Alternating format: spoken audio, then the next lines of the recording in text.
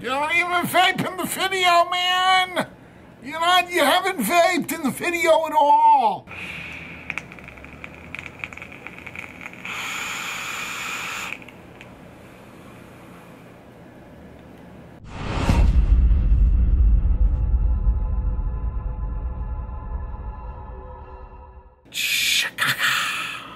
Shiitake mushrooms. Shimmy, shimmy, shanga. Shimmy, shimmy, cocoa puff. Shimmy, shimmy, yeah. Hey, hey, wepa. Zimita pum. Zimba. Shakaka. Shakaka. Excuse me. Your balls are showing. Bumblebee tuna. Bumblebee tuna. Bumblebee tuna. For some reason, I think of Office every time I hear the word tuna. What's going on, everybody? Jay Hayes here. So today I'm be doing a review on a device that I picked up for the purposes of the review. Let me tell you why I picked this up. It's not because of the name of the company. That has nothing to do with it. There's been a couple of reviewers that I've watched doing blogs and vlogs and what have you, and talking about some of their devices that they've been using, and a lot of them are highlighting this. Now, I don't think Sig has gone out of their way to contact people and say, listen, use this device in some of your videos. Nothing like of what Smowin has done. And a lot of times when you see this on those videos, it's like, wow, that is a really nice presentation. The only issue I really have with Sig, honestly, straight up, out the jump, is the screen. It's got that whole V-Fang look to it, and they haven't done anything to make it better. You would think that with all the feedback of all the people that have ever done reviews for their products that have noted, hey, listen, this is just ugly. They've fixed things, and they've sent me things that they've adjusted. For instance, the Sobra, or the Cobra. I can't remember what it was. I think it's the Cobra. They basically made a silk rendition because I complained about how it looked. Now, whether or not they did that for me it really doesn't matter. The fact is that they sent it to me prior to them coming out. It might have been coincidental. That's probably what it was. But this, they make in two different variations. They have a stainless steel brushed version and then a gold version. And the gold is definitely not something that intrigued me in the slightest. This is called Shikra. I can't make this up. Shikra. Sort of like a shitty okra. For some reason I see that and I think of Shakira. Whenever together. Well, I don't know. That's the only words I know to that whole song. For whatever reason, a lot of these companies that are coming out with kits are doing one of these numbers. They're making a box to house two separate boxes for two separate devices. I don't know why that is. I don't know what started that. I don't know why they continually do it, because it doesn't really do much of anything. I think it's a much better presentation situation is when you open it up and it's got a really nice display. It's not like the boxes could be taken out and then used individually as retail. There's no way. There's nothing written on it aside from the batch date. So you can't even use that, but why are they doing this? I would really, really love to know. I feel like, what is that, Pandora's box? That might not be it. The thing with the Russian dolls, where you take the head off, and then you got another doll, you take that off, and then you got another one. Pandora's box, I think, is the one that you don't do that. You can open up Pandora's box. I think it's like a Jack in the Box, but more of a serious thing. Like once it pops, that's it, you're dead. Let's flip it. On the front of the box, you're going to have the box mod and then, of course, the tank that comes with this. And again, that is both in a separate entity box. Now, I did not open this up because I want to show you how this comes. Of course, this is called the Shikra, and for whatever reason, that symbol right there reminds me of something. I'm not even going to touch on that. I'm just saying that back side of the box, all the information in regards to what is included. Let me give that a freeze frame for you. Zoom in. Input voltage is 8.4 volts, but output is 7.5. I would have been much happier with an 8-volt cutoff on the output, but I guess it is what it is. This whole package reminds me of like an old Nintendo 64 game. Warning right here, lots of other warnings. UPC and a scratch and sniff. This is obviously going to be blueberry flavor and scented with a touch of PET bottle. This is the box that the tank comes in. You'll see that there are two little tamper-proof jammies on the bottom there. So let's just go ahead and open that up and I'll show you what's inside that box. Really pretty blue. Sub-ohm tank. Looks like they did a little bit better with the design itself. I hope the coils got better. It's just been a big problem I've had with a lot of the Sig sub-ohm tanks is I'm just not impressed with the coils whatsoever. Get a little warning on the side, just please keep your original receipt for whatever reason, I guess for warranty purposes. Inside the little straight replacement glass, you're going to get a peripheral pouch, which is going to have some extra O-rings, a tank plate, and an adapter. Now that adapter's in there in case if you want to use a different coil, one that doesn't come with this. Now usually the problem I've been having with Sig and a lot of their coils is they just look very, very cheaply made. Whether that's the wire that they use on the inside or the actual metal of the coil itself. And it looks like that has not changed. This is a 0.25 40 to 80 watts, and of course it is regular round on the inside. Now let's see if the coil changes. Nope, same thing again. Regular round, so I'm not even going to bother using this coil. Tank is a really nice blue. It's got this lovely little grippy situation up here. Looks really good, really cool drip tip.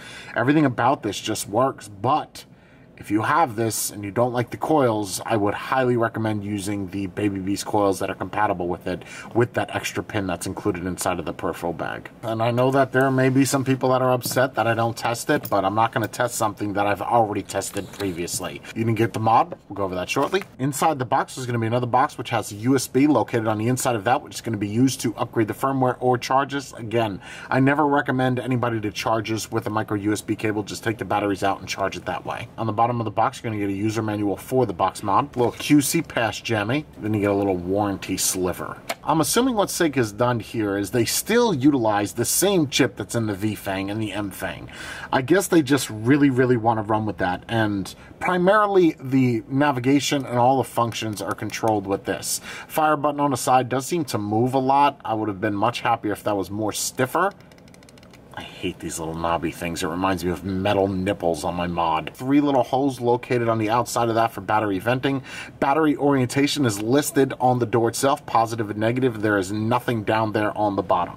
Just go ahead and put the batteries in. You got negative and positive. There's no movement in the door whatsoever on a left to right motion. Push that down, spring loaded, and snap it in. For what we could fit on the top of this, 30 millimeter, no problem. Very, very nice.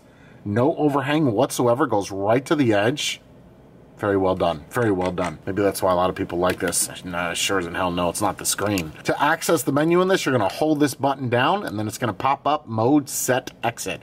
If we go over to mode, you press it again. Titanium, stainless steel, TFR, TCR, and then power. Of course, we're going to use power. Hit that again, and then it's how it's going to hit. Hard, normal, or soft. And I can't really tell what is lit up, and neither can the camera, but that is normal. Click that again, and now you're normal. To adjust the power, you just press up and you press it down. Now, if you do other things with this button is when things get a little strange. If you press it to the left and hold it, that's going to bring up the menu to where it's a quick access to where you could change how hard it hits. Put it back on normal. If you press it just to the left, it's going to show the battery and the power, which is respective to each battery slot. Press it to the right, it's going to be the brightness of the screen, and then once you have that selected what you want, you press it again, and now it just defaults back. If you hold it to the right, that's going to allow you to set the resistance. A lot of different features for some very, very minuscule things. It's kind of like a dual function activity joystick. Really do not like it. And then, of course, hold that down. Go over here to set is going to be all your other features of the mod. GUI, graphic user interface, click that. You have the one that's on there now or this one. And we all know that one all so much. Vape time is how long you'll be able to hold down the button before it says, okay, that's enough. The lowest you could go is 10 seconds. Now, if you press down again, it just goes up to 20 seconds. So it does round robin. Sigelei Chronus box mod or starter kit. Let's bring it back on top. Back on top with the shiitake blue mushroom. And of course, there is a little bit of stainless steel reminiscence there. Okay, let's be straight up. This looks nice. It reminds me of like a modern or retro grandfather clock. I don't know, probably because that big ass face. I got this hair. Now I know it's hard to believe because when you look at me, you don't see a lot of it. Especially here, it's all missing, and up here, I get it. I got this one nose hair that's coming out through my left nostril. Your right, my left. Maybe not, maybe it doesn't matter. It's wrapping around and it's going right. I don't know what this is called. The bottom part of your nose where that separates the nostrils, and it's kind of tickling that. So every time I talk, it's like someone's got a feather underneath my nose. I don't know what that is. This is an aesthetically pleasing mod. It's not till you hit the fire button and you see the screen, you're like, okay, that's gross. I'm not going to use the coil or the tank that came with this just because I've done that before. I've used plenty of Baby Beast coils and I've used plenty of SIGs. All I'm asking SIG is if you guys see this, which I'm sure you're going to, start with the mesh. I get it that your coils are compatible with Baby Beast, that little extension tube. I get it. I understand. But you're the only company in China not making mesh. Any other company out there that's making any kind of sub-ohm tank has some type of mesh. You're still rocking regular round. You gotta let that go and let God. Know what I'm talking about? Maybe even some chicken wire fence. Okay, so let me just show you some vape production, even though it ain't got shit to do with anything. 0.19 at 79.5 watts. Here we go.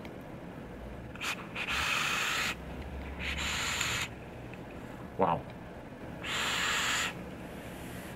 See, now I don't know what that has to do with the mod, but someone's there. You don't even vape in the video, man! You haven't vaped in the video at all! You don't even vape, bro! You're a dual user! Smoking cigarettes! You know what smokes cigarettes? Your asshole. That's what smokes cigarettes. The way that this mod looks is fantastic. Without a doubt. One of the top 5 best looking box mods to come out of China. The problem though is this blue that you see on the top and the bottom and obviously the sides and, well, the button sucks, asshole. But other than that, it's going to scratch very, very easily. It's not real blue stainless steel. I know there's a couple people out there that might be a little let down, but that's not real. No stainless steel is naturally blue like that unless of course you burn it, and then even at that, why are we even bothering?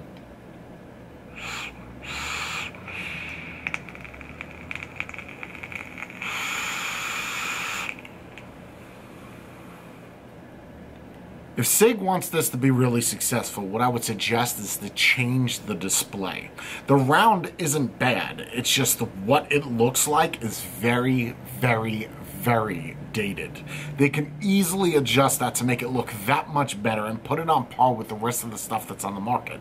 Now, if SIG wants to be different and continue rolling that way, I'm sure there's going to be people that are going to support the way that that looks. It's just that that's something I would really focus fire on and changing, because I think it's that detrimental to this actual device. Usually I don't let people that make comments disturb me in any way. Someone brought up the point of, Jay, you wear Affliction shirts. What do you know about aesthetics? That's a simple answer, really. The first thing I'm going to tell you is just to Google what aesthetics are. And then also, when you're Googling it, you pull out the dictionary, read how it's spelt, because there's an actual A before the E.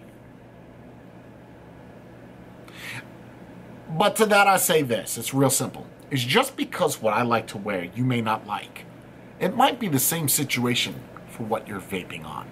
I may look at that and be like, man, that's a piece of shit. But guess what?